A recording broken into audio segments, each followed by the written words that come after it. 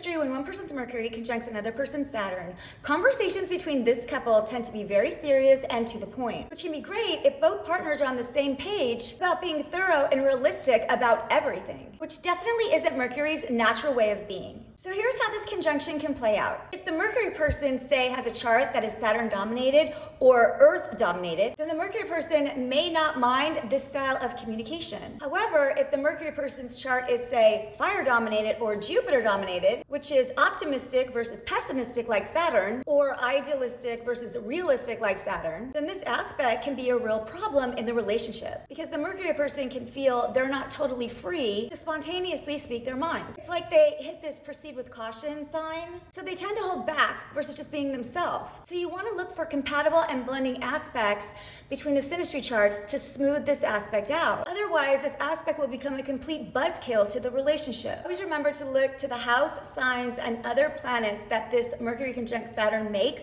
between the synastry charts for more information as to how this actually works between this couple. If you want to learn more about synastry relationship astrology, join my daily lives.